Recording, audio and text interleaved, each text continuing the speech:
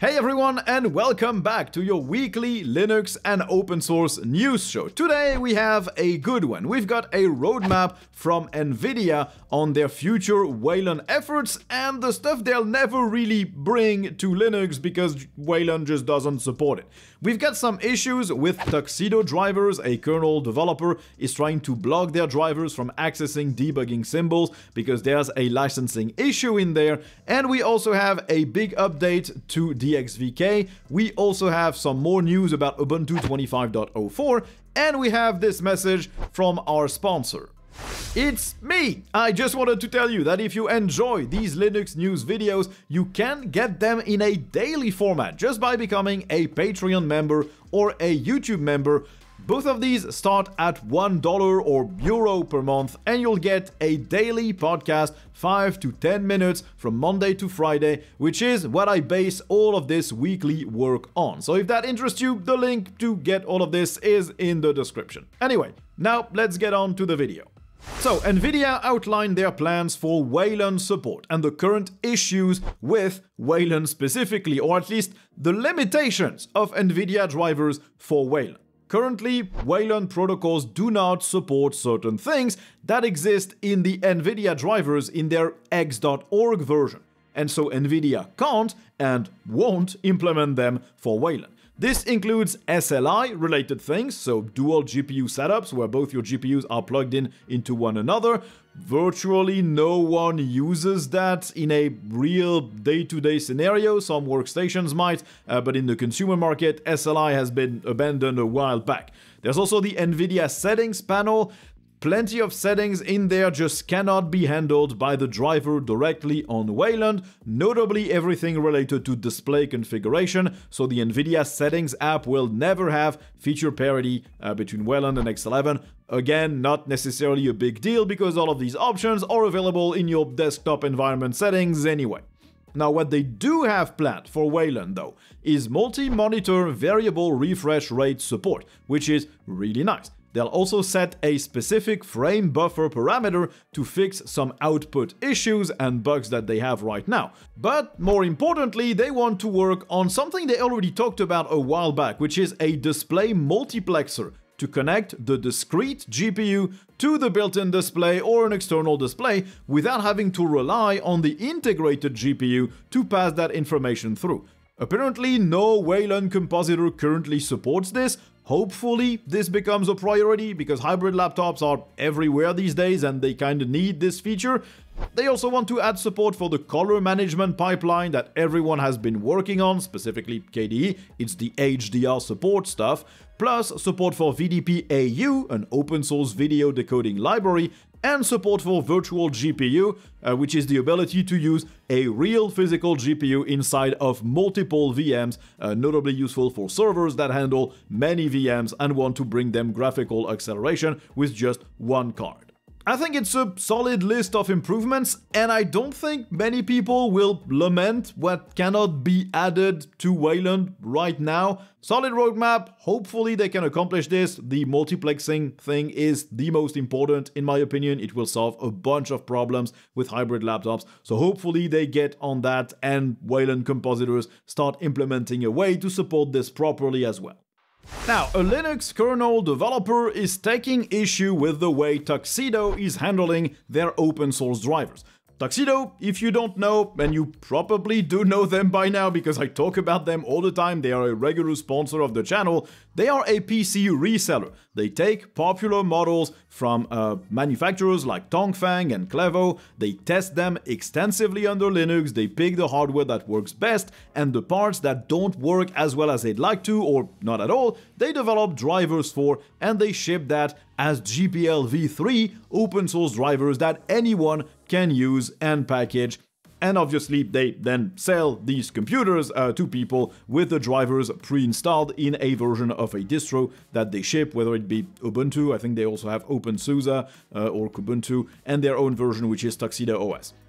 Their drivers are open source, they're licensed under the GPL v3, but the issue here is that the Linux kernel itself is GPL v2, and you cannot mix GPL v2 and v3 code together, all that well, because the GPL-v3 adds more restriction on what you can do with the code, and those restrictions would also apply to the GPL-v2 code around it, except the GPL-v2 code is not supposed to have more restrictions than what the GPL-v2 authorizes. So basically, it's a mess. Those licenses were kind of dumb and don't really work together, and so you can't really mix both unless you go through a bunch of weird hoops in rewriting certain things. A kernel developer doesn't think that's right, and they're creating a set of patches to prevent Tuxedo drivers from accessing the debugging symbols from the Linux kernel. He basically says that these drivers are kind of proprietary because they can't be included as is, which means that basically they are not as open source as Tuxedo wants to say. This is a technique that they implemented a while back with Nvidia drivers as well, to make sure that the drivers could not interact with GPL-v2 code. Tuxedo then answered the problem, at least one of their developers did. It's Werner, it's someone I interviewed a while back in a special episode of my weekly news audio podcast. He said that unfortunately this issue cannot be solved overnight. He says that it's an honest mistake. They never really wanted to state that they're compatible with a version of the GPL that they're not compatible with, and they're working on solving the issue. They're basically rewriting their entire driver repo to upstream all the drivers under the GPL-v2. This work is also in a public GitHub repo.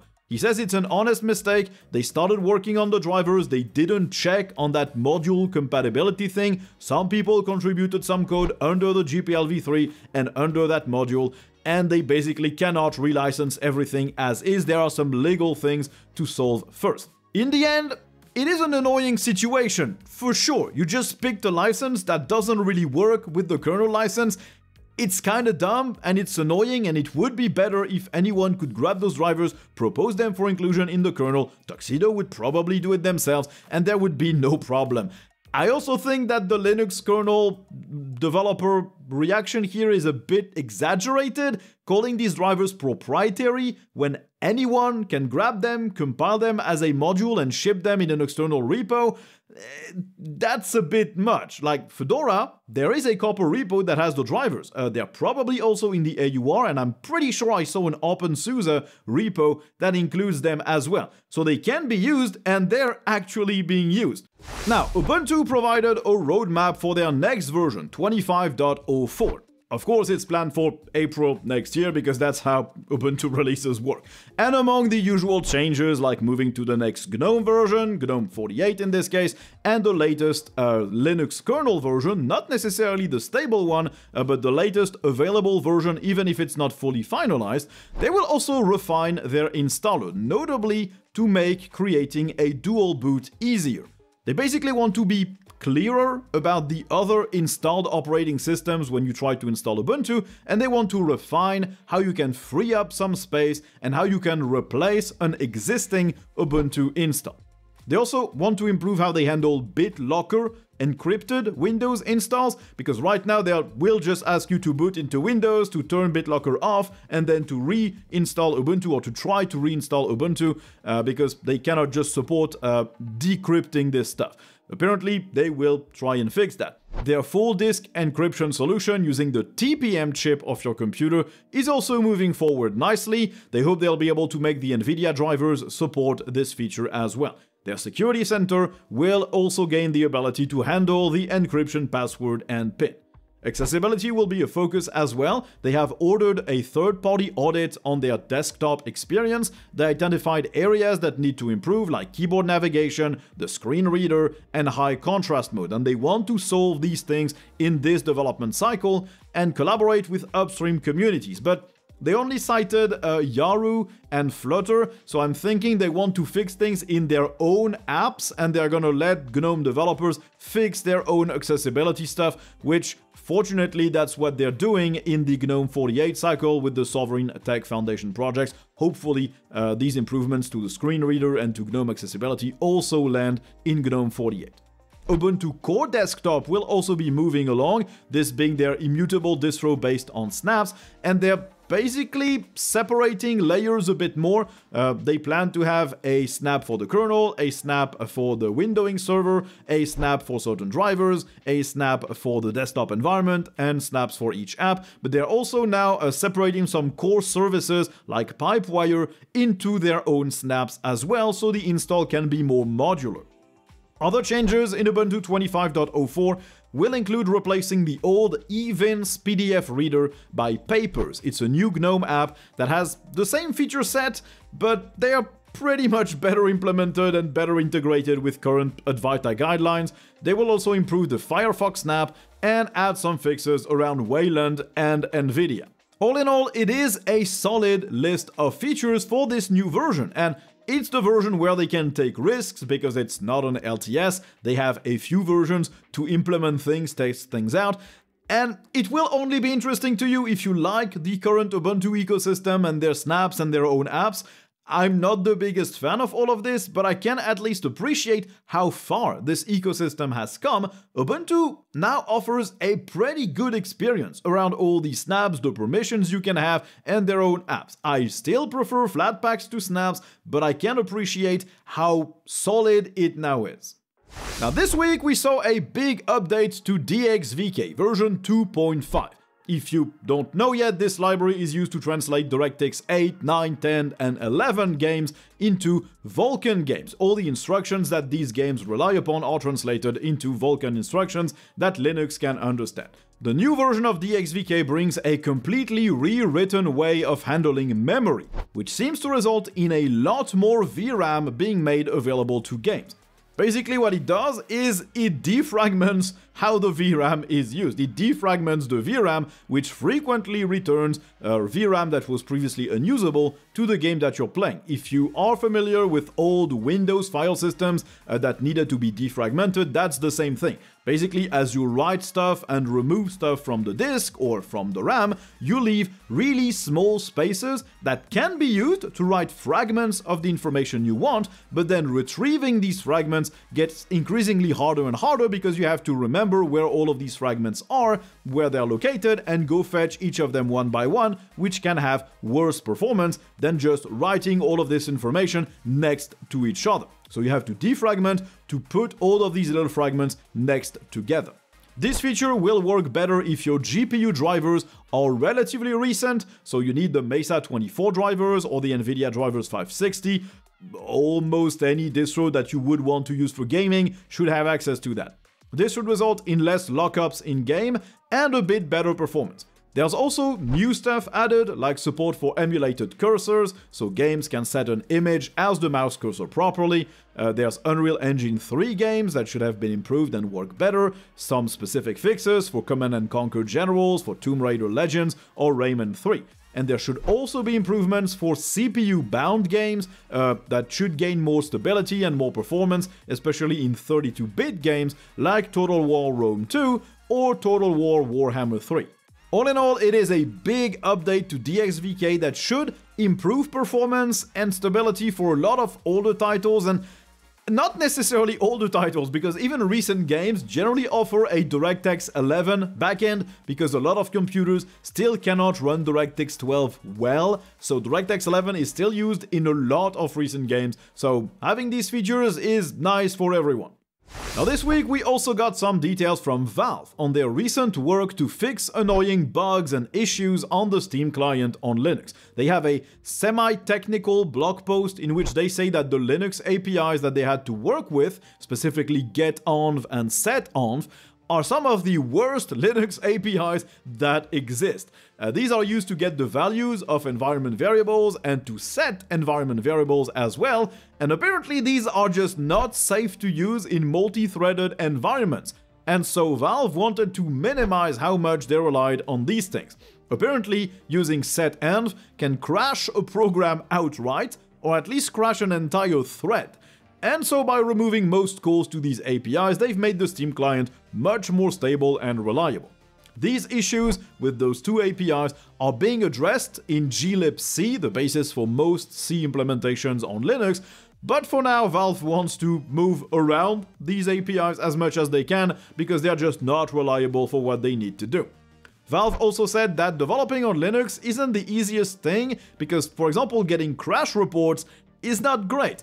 There is so much variance between distros, driver versions, window managers, subsystems, user customization, and other things that the reports simply cannot be exploited and grouped automatically as they could be on Windows, for example. Now, this is one of the big advantages of containerized application formats. Yes, I'm gonna be the Flatpak shell here again, but this format solves these problems. If you use the Flatpak version of an application, you have one unified environment in which you run this thing, and so all your bug reports will be the exact same and the same format and have the same kind of library information at the very least. It doesn't solve bad APIs or bad system calls, but at least for the bug report things, it's solved. So Valve, enforce the Flatpak. It's a good format to use. Now we have some interesting stuff coming to Proton Experimental this week, most notably support for Nvidia optical flow and DLSS 3. The first one is an API that is used to do object tracking, and it's used in conjunction with DLSS 3, which is a frame generation technology. So DLSS 3 can basically create frames to simulate smoother gameplay on lower-end computers. For example, your computer might only render the game at 45 FPS, but it's gonna be displayed at 60 because one frame every 3 frames is gonna be added on top and created by DLSS 3. And these frames are created properly thanks to the optical flow API that does object tracking and makes sure that what is displayed in these frames is accurate. This does add a bit of latency for games, of course, but in a lot of games you just wouldn't really care because you don't need split-second reflexes in every type of game that you play. All in all, what it means is that games that offer the option for DLSS 3 should play nice on Linux, which is good.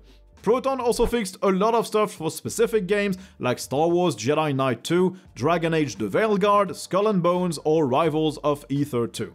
Now that is pretty cool stuff and pretty encouraging too. If our platform can keep up with all of that work and all of these technologies in a reasonable manner, in a reasonable time frame, then I think we're gonna keep being a suitable gaming platform. And honestly, not many people are ever going to own a GPU capable of doing 4K ultra settings at 120 FPS, but you might be able to almost have that same experience by using a way cheaper GPU and using upscaling tech and frame generation tech to feel like it's 4K 60 or 4K 120 when it's actually not that. Speaking of boards and computers, why don't you check today's sponsor, Tuxedo? We talked about them a little bit ago. They make PCs that run Linux out of the box. They have open source drivers, even though some kernel developers seem to think that these drivers aren't up to snuff. You still absolutely can get their Tuxedo computers. I do. I run this entire channel, all the videos that I make, all the podcasts that I make on a Tuxedo computer running their OS, Tuxedo OS. I do all my gaming on one of their desktops. It's a Tuxedo Cube. It's sitting right under this little desk here. And it's great. They have choices for everyone. They have a lot of options for the hardware. You can install virtually every distro you want. And if there are some small issues, all the drivers are there. They are compiled in a lot of repos for a lot of distros. So go check them out. Click the link in the description. See what they have to offer. They're really, really good. And I've only been using what they sell for more than a year now. And they've been a sponsor of the channel for like 2 or 3 years by now, which tells you everything you need to know about them. They're reliable and they're really good. Anyway, thank you all for watching the video. I hope you enjoyed it. You have all the usual buttons to click. Please do that. Like, subscribe, notification bell, comments, whatever. You know how this algorithm thingy works. And if you really enjoyed the channel and what I do here, well, you can support me financially, but I talked about that at the beginning of the video. So thank you all for watching, and I guess you'll see me in the next one next week. Bye!